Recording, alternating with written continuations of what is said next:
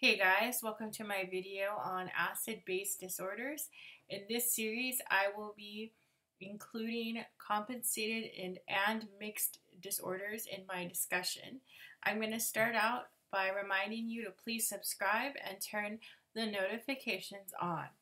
So whenever you are in a situation where you have to analyze data that includes the pH, bicarbonate, and partial pressure of carbon dioxide, you're going to first look at the pH and assess whether it's acidic or basic. And there are two more pieces of information that are important. One is that bicarbonate contributes a basic quality to a solution. So the higher the bicarbonate, the more basic something is, and the lower the bicarbonate, the less basic or more acidic the substance is. And for the purpose of teaching in this video, I'm going to consider bicarbonate having a normal value of 24.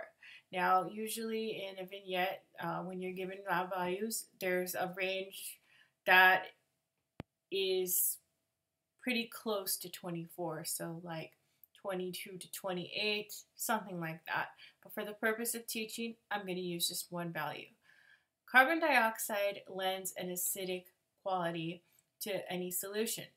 So the higher the pressure of carbon dioxide, the more acidic something is going to be.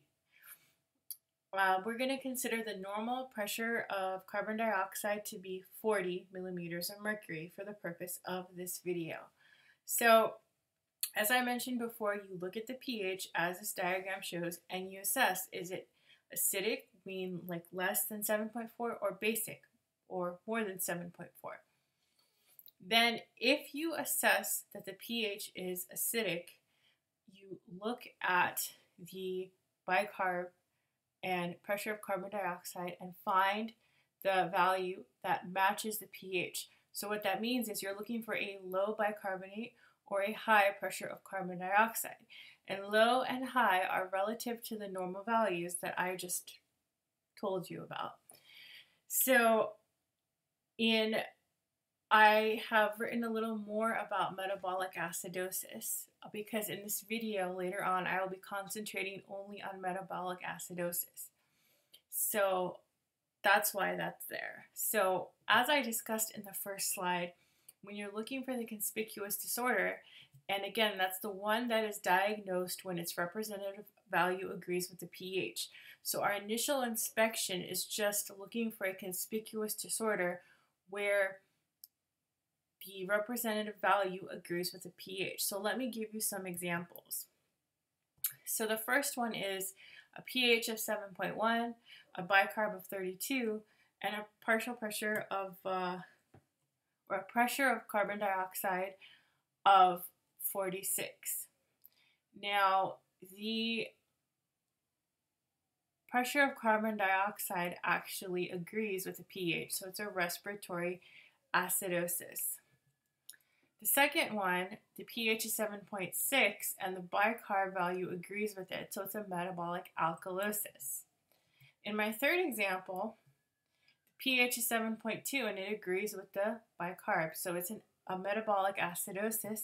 And lastly, the pH of 7.6 agrees with the pressure of carbon dioxide, so it's a respiratory alkalosis.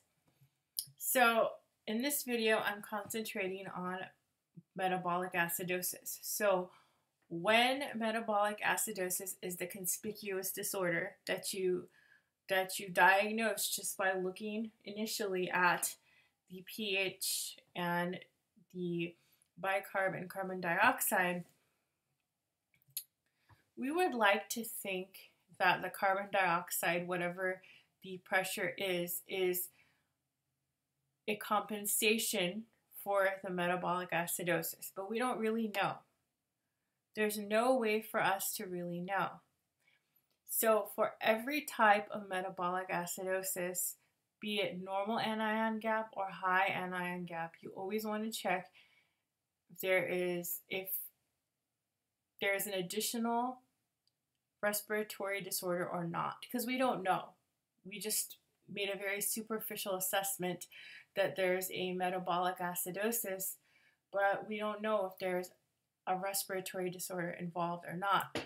So there's a way to figure out whether there's respiratory compensation or a respiratory acid-base disorder, because you want to know, is that number for the pressure of carbon dioxide, can it be fully explained by compensation, or is there another disorder going on? So the way I remember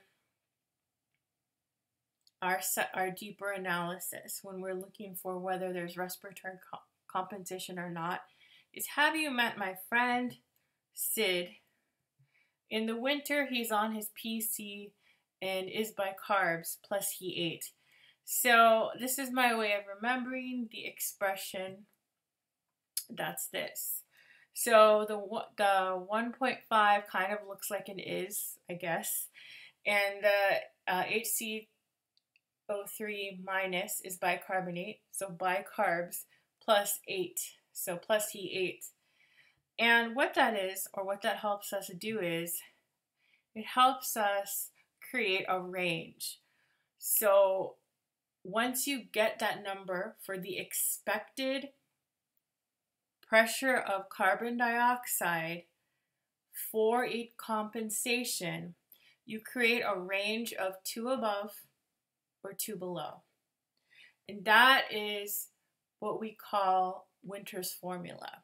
You're creating a range of expected pressure of carbon dioxide for a true compensation. And so then what you do is you got your range. It's a nice narrow range, and you compare the patient's pressure of carbon dioxide that's given in the problem and see whether it falls into that range. If it does, you got a true compensation. And then the diagnosis is metabolic acidosis with respiratory compensation.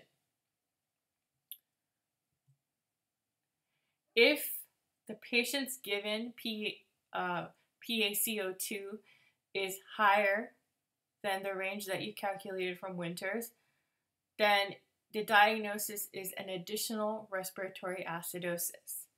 If it is lower than the range you calculated, then the diagnosis is additional respiratory alkalosis. So if you had in your original inspection and in your original from the first slide, which you got, a non-anion gap metabolic acidosis, you just stop here. You just stop here. But if there is a high anion gap, and just remember, an anion gap is calculated by subtracting the bicarb plus the chloride from the sodium. If there's a high anion gap, meaning this whole expression that I've written here is greater than 12, you have to do one more step. And how I remember that is, if Sid is high, that means he flies over the delta. So what is delta? What does delta have to do with this? Well, what delta is the patient's anion gap minus 12. So what delta really is, it's a number that tells you how much greater than normal is the person's anion gap, because they have a high anion gap, but the delta tells you how much greater than normal is their anion gap. You take the delta and you add it to the bicarbonate value that is given for the patient to correct it. Okay? So if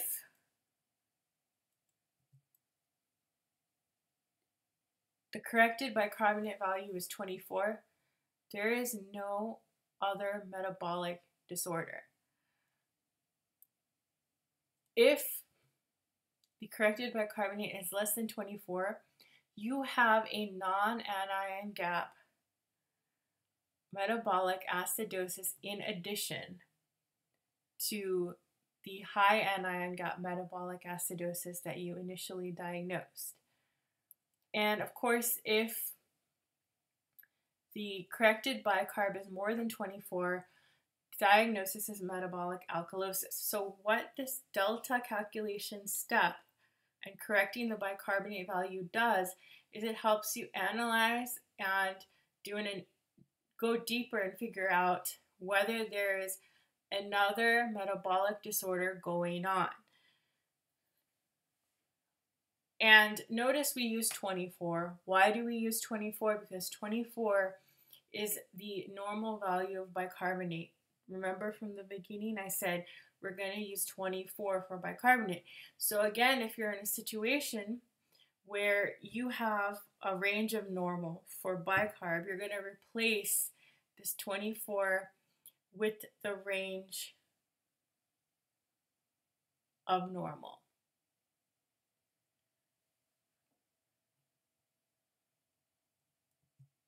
So a practice problem that I have is you have a patient with a pH 7.2, bicarb of 16, and PCO2 of 36. The sodium is 138 and the chloride is 98.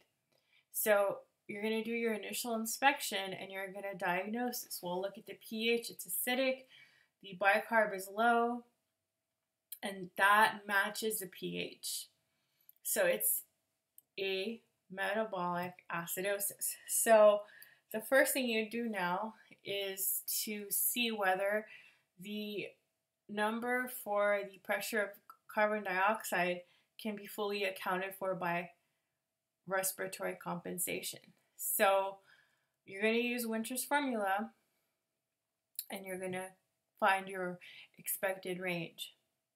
So we calculate it, we get 32, and we add 2 and subtract 2 from it to get the range. And we compare the patient's given pressure of carbon dioxide. It's 36. It's outside of the range. It's higher than the range. So there is an additional respiratory acidosis present. Now, we want to figure out, should we do something next? Well, yeah, we should, because this is actually a high anion gap metabolic acidosis. Now, if this wasn't a high anion gap metabolic acidosis, we wouldn't have to do anything else. But since it is, we have to find out the delta. So the delta is, remember, the patient's anion gap minus 12. So that comes out to be 12. So our delta value is 12, and we have to add it to the bicarbonate to correct it. The corrected bicarbonate is 12 plus 16, which is 28. So 28 exceeds 24, which we are taking as a normal for bicarbonate. Thus, there is a metabolic alkalosis occurring at the same time. So our final diagnosis for this entire problem is a high anion gap metabolic acidosis, respiratory alkalosis, and metabolic alkalosis. So that's the diagnosis for this problem. And thank you for watching. You've reached the end of this video, and more videos coming soon.